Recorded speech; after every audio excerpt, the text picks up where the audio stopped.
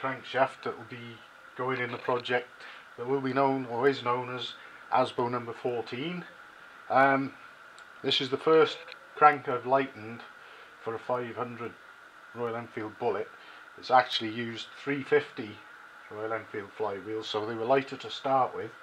I've always doubted whether I could lighten a set of 350 flywheels and have enough metal left on them to rebalance them to the spec required for the 500, and well, these have proved that it can be done, and this is the finished article.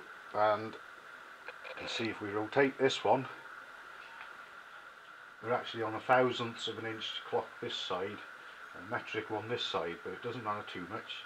We've got 0 to 5/1000ths of an inch there, which is the movement shown on that one, which first off you think is a lot and over the, you know, the requisite minimum, but then you look at this side, you've got 0 to 0.1 of a millimetre, which is 4/1000ths of an inch. They both move together, and also this one moves by the same amount out there, so I know that one can cancel the other one out, and that gives us a total run out of about 1/1000th of an inch. So that is very good overall. If one was going up when the other was coming down, then I'd have something to worry about. But that is quite acceptable. Well, more than quite acceptable, it's pretty good. And you see all the holes there that are drilled in the flywheel to lighten it.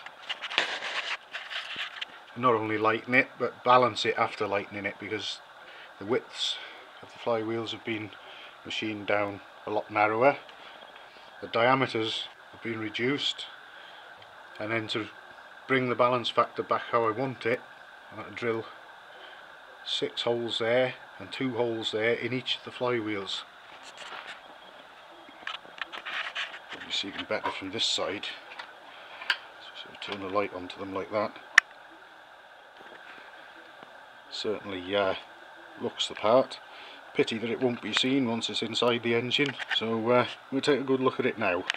And it's also got the forged steel conrod fitted with a roller big end, all ready to go.